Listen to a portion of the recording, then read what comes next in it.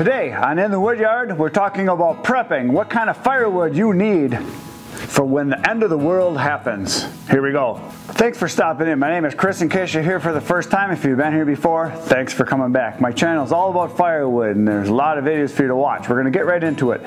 Prepping is a big deal right now because obviously with the way the economy is going, with inflation and prices going up on everything, people are looking for ways to either save money or to be better prepared for the doom and gloom that is upon us. So we're going to talk about firewood. Now, first thing I want to say, this by no means is going to cover all kinds of wood. There's going to be a lot of kinds of wood that in your area or your part of the world might be totally different than what I have available to me. I'm talking about what I have available. But really what you want to do is think about what's the best kind of wood for you to have for your situation. Number one, what do you have available? That's the most important thing. So if you have a lot of wood available that's junk, maybe you need to look for something better. Maybe you have a lot of wood that's fantastic and you just need more of it. So think about that. I look at it as all wood is good wood. All wood burns. It doesn't matter. But if you're going to put a lot of effort into making firewood so that you can stay warm and not die in the apocalypse, what you want to do is have wood that is the best wood possible. So if you're going to be putting a lot of effort into it, why not use the best wood possible? That's the way I guess I look at it if you're looking into prepping. So that means wood that has better BTUs as far as burning, or it may be wood that lasts longer as far as burning, or wood that lasts longer that just doesn't disintegrate once it gets wet, or wood that disintegrates because bugs get in it and they eat it up, because that does happen. Some really good hardwoods don't last all that long, so that's something you got to think about. You might want to do some research on. I'm going to give you a little bit of information on that right now. So pretty much everybody has two types of wood available, hardwood and softwood, and there's a big debate over what's better. And if you're on the east coast of the United States, all you're going to ever talk about is hardwood and how great the hardwood is. Yeah, it is good. But there's also a lot of really good softwood that puts a lot of BTUs out. You know, a lot of people on the east part of the United States are going to say, oh, hickory's the best. Well, yeah, it's good wood. It puts out like 27 million BTUs per cord. But over on the far side of the country, Doug fir puts out about the same amount of BTUs, and it's a softwood. So there's that. In some of the southwest part of the country, there's pinyon pine, and pinyon pine puts out a lot of BTUs. I think it's like 24 million BTUs per cord. So there's that. About the same as what oak does, and it's a very dense wood. So this whole I hate pine, hardwood is no good because we don't have any debate, doesn't matter. It's where you live is what you've got. Get over it and cut what you got and quit fighting about it. It's just different, that's all. There's a whole lot of people that think just because they drive a certain brand of vehicle, theirs is the best because that's what they have. Well, same thing stands true for firewood. Whatever you have is the best that you have available in your area. But it doesn't mean it's the best in the world. There's a lot of wood that puts out lots of BTUs that you hardly ever hear about. Eucalyptus puts out 34.5 million BTUs per cord. And everybody talks about Osage orange and how good that is, and that puts out like 32. So eucalyptus is actually better. So, just saying. Another kind of wood that puts out a lot of BTUs, not quite as much as Osage orange, is madrone. Madrone puts out 30 million BTUs, and Osage orange is 32, so it's darn close. Another kind of wood that puts out a lot of BTUs is almond wood, if you have that available. Mainly that's over on the west coast, and that puts out 32.9, so that's very good wood. Generally speaking, any tree that produces fruit is pretty darn good firewood, which means apple trees are really good, pear trees are really good, oak's really good because that's, you know, the acorns, that's a fruit. Hickory, very good. Walnut, very good. Almond, very good. They all put out a lot of BTUs, so think about that. So in my area, probably the worst wood that is available that everybody has and nobody wants is cottonwood. This is a piece of cottonwood. This piece right here weighs about a half an ounce. No, it's not a half an ounce, but it's very light. There's not a lot to it. Now, one of the reasons people don't like it is because it burns real fast, doesn't put out a lot of heat, and it stinks when it burns. Basically smells like, a lot of people compare it to like cow manure. The other problem with it is if you get it wet, it disintegrates. It'll last 2 years tops and it's gone. So cottonwood is not great wood for prepping, in my opinion. But if that's what you got, that's what you've got. That's what you should cut. And like I said before, all wood is good. All wood burns. So there's the cottonwood. The next wood in my area that is very plentiful that no one really likes is box elder. That's what this is. This is just a small piece. Very light, doesn't put out a lot of heat, and there's a lot of it. And it grows everywhere. But it does burn. And it doesn't stink. It's easy to start. As far as BTUs, box elder puts out about 18 million BTUs per cord, whereas the cottonwood puts out somewhere around 14, so it's quite a bit less. Another kind of wood that's very popular, and it's popple or aspen, and it's widely spread throughout the whole United States. Pretty much the whole from east to west coast you'll find popple or aspen. It puts out about 18 million BTU, so it's a little better than the other two. It doesn't stink, it burns just fine, makes great kindling, but if this is what you have, this is what you burn. The next two kinds of wood I'm going to talk about, a lot of people have available. White birch and soft maple or red maple. They both are real good firewood. They're in the middle range as far as BTUs. White birch right here puts out about 20 million BTUs per cord, which is in the middle ground. Same as this red maple or soft maple. That puts out about 18 or so million BTUs per cord. So they're good woods, but they're not great as far as BTUs. A lot of people do not like red maple or soft maple because they think it's very inferior to hard maple or rock maple or sugar maple. Those three names are all for the same kind of wood. This puts out about 18, whereas the hard maple, also known as rock maple, also known as sugar maple, puts out about 24 million BTUs. So if you're a wood snob, you don't like this. You'd prefer hard maple because it puts out more heat. But they all burn, and they're all pretty good wood. The next kind of wood I'm going to talk about is pine, and pine is fine. It burns great. It's easy to start, has a nice flame to it, puts out a lot of heat, but it burns fast. This is white pine.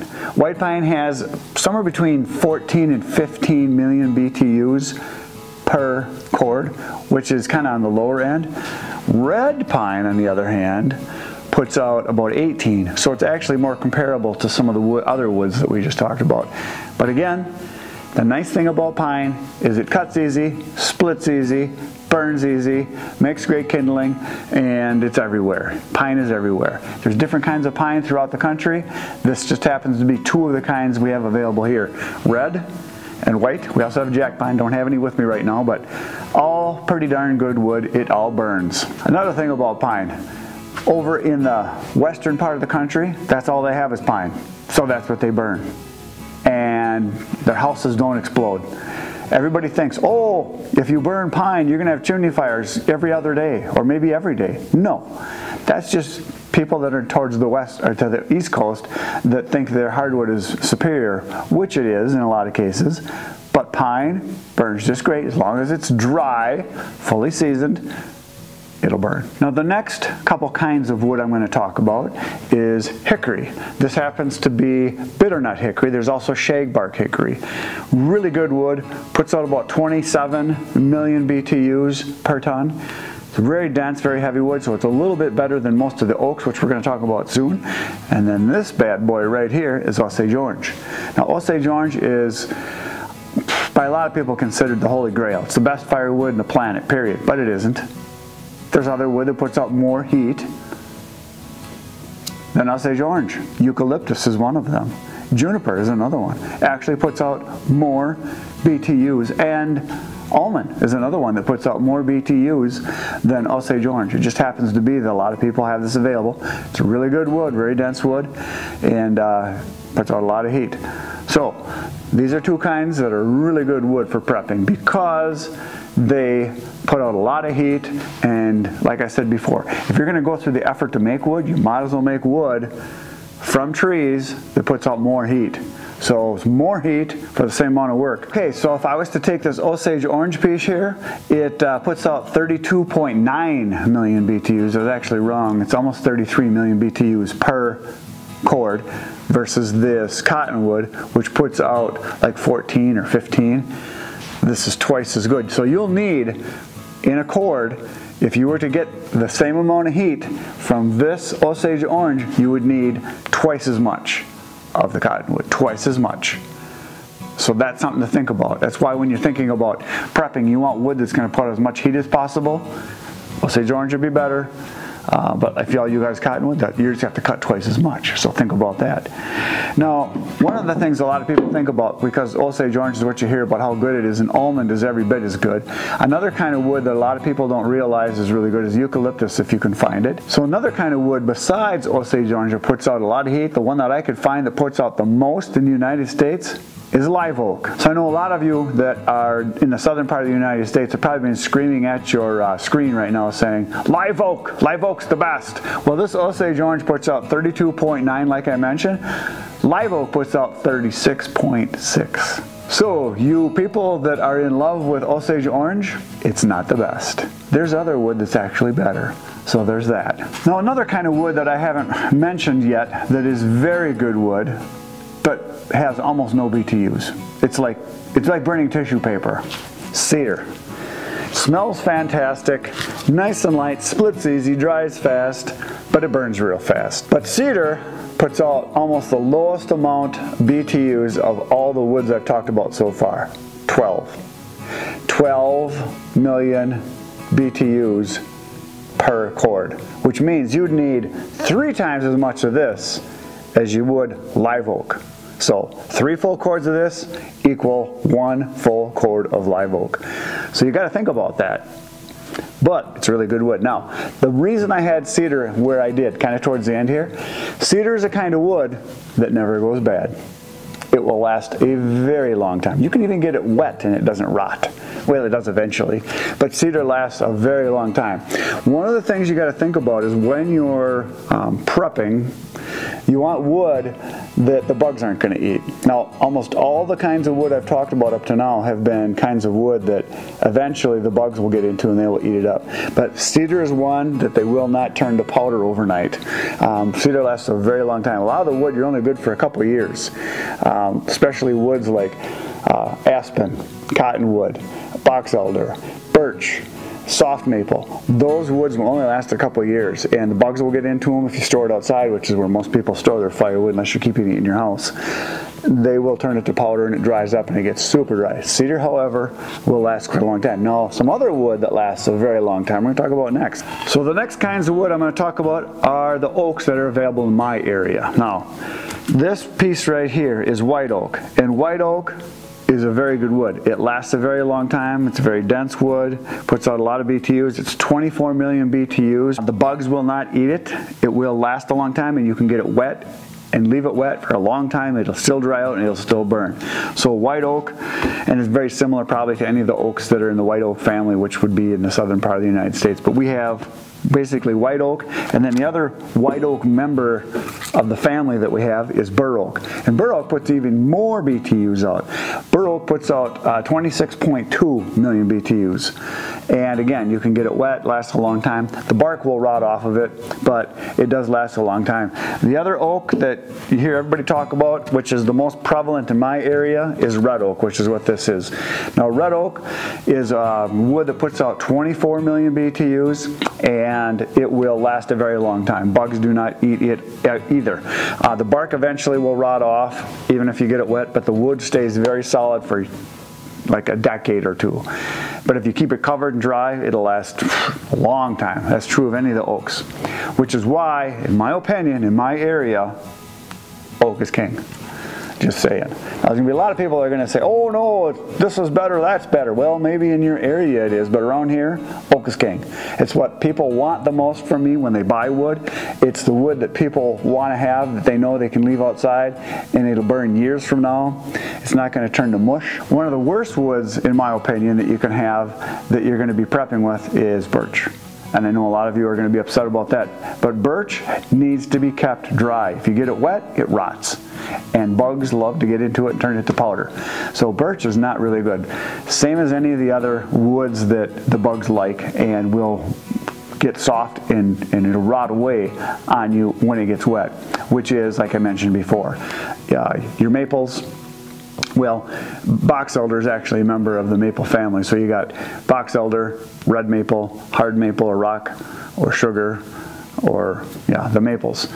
They will rot away, so you want to keep those dry. Some of the pines are really bad too. White pine turns to mush, red pine turns to mush if you get it wet, and bugs like to eat that and turn it to powder. So that's all something to think about. So in my opinion, it's just my opinion, this isn't law, I'm not saying I'm right, it's just my opinion, oak is king. So in the comments, I want you to put in what's your favorite wood in your area, what wood is the most popular, what wood is the most plentiful, and what wood do you think is best for prepping? I'd be curious to find out what that is. So let me know. There you go, that's it for today, folks. You know what to do. Poke some buttons, hit them all. Between now and tomorrow when you come back, there's 700 videos for you to watch. Tomorrow morning at 5:30 a.m. on my channel, there'll be another video just for you. Good night, Irene.